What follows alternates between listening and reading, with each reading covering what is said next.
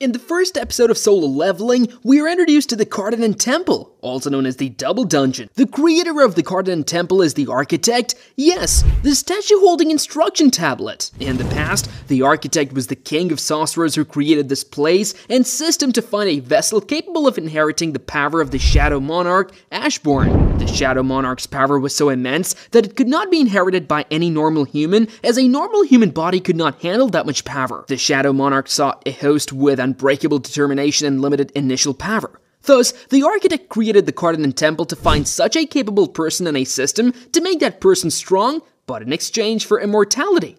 After years of searching with little luck, the architect finally found a human who passed all of his tests and exceeded all of his expectations, Jinwoo.